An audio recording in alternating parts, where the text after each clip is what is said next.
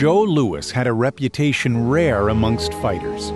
He was viewed as a modest, hard-working, and clean-living person who followed the rules of the game, as well as the rules for a black man in the game at his time in history. The American white press promoted him as positively as possible for the times, nicknaming him the Mahogany Mauler, Chocolate Chopper, Coffee-Colored KO King, and the Brown Bomber. Louis was considered a defender of the people by much of the international community when he defeated the Italian heavyweight Prima Carnera in 1935, an act that symbolized a defeat for the Mussolini regime. As #1 contender for the heavyweight title, Louis was matched with the former heavyweight champion Max Schmeling in 1936, but suffered his first professional loss when he received a knockout at the hands of the German in round 12. Schmeling expected that after his victory over Louis, he would get a title shot against James Braddock, the Cinderella Man who had recently won the title away from Max Baer. But Louis's manager Mike Jacobs had already struck a deal with Braddock's manager for a fight between the Brown Bomber and the heavyweight champion, a deal that left Schmeling without a chance at the title. On the night of June 22, 1937, after a round 1 knockdown by Braddock, Louis inflicted constant punishment on the champion that resulted in a knockout by Louis in the 8th round when the referee called the fight. Despite being awarded the championship, Louis never felt that it vindicated him from the loss against Schmeling in '36. Louis held on to the title against 3 opponents in '37 and was finally matched with the German in what would become one of the most famous boxing matches of all time. A few weeks before the battle, President Franklin Roosevelt told Louis that the country needed muscles like yours to beat Germany. The Nazis, who had touted the victory by Schmeling over Louis in '36 as proof of Aryan superiority, were assured that the prize money won by their fighter would be used to build tanks in Germany. Though Schmeling was publicized by the Nazis, the fighter didn't stand behind them politically and never became a party member. The two fighters met for their rematch on June 22, 1938 in Yankee Stadium. Joe Louis left with 2 straight lefts to the chin. Both of them right, but as the men clinch, Joe Louis tries to get over 2 hard lefts, and Max ties him up in the breakaway clean.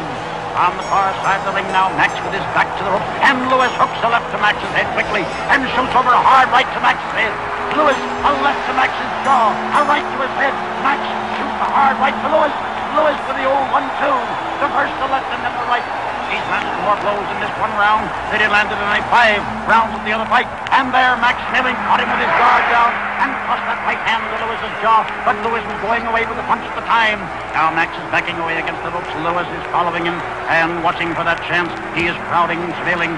Schmeling is not slipping around very much, but his face is already marked. And they stepped into a fast clinch, and at close range, Louis fights desperately to bring up a left to the jaw and a right to the body. And coming out of that clinch, he got over a hard right and then stabbed Max with a good straight left jab. And Max backed away and missed the right. Louis then cracked him with 2 straight lefts to the face and brought over that hard right to the head, high on the temple. And Max tied him up for the clinch and broke ground. His back against the ropes again there, not too close to the ropes.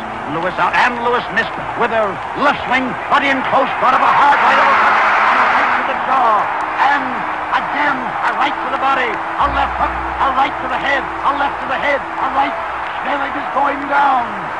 But he held to his feet, held to the rope, looked to his corner in helplessness, and Schmeling is down. Schmeling is down. The count is 4. And he's up, and Louis, right and left to the head, a left to the jaw, a right to the head, and Donovan is watching carefully. Louis measured him, right to the body, a left up to the jaw, and Schmeling is down. The count is 5, 6, 7, 8. The men are in the ring. The fight is over on a technical knockout. The fight lasted 2 minutes and 4 seconds. Schmeling was knocked down 3 times, after which the referee stopped the fight and his trainer threw in the towel. Louis continued to fight into the 1940s, and after a series of insignificant battles, participated in another of the greatest heavyweight bouts of all time against Billy Conn. But Lewis's fame was to far outlast his career as a fighter. Lewis was popular and held in great respect around the world and participated in many charitable fights. He enlisted as a private in the Army in 1942 and became a spokesman for this country against the Nazis. Never before had white Americans embraced a black man as their representative in the world. Because of his largesse and his innocence about money, Lewis endured IRS problems until the end of his life.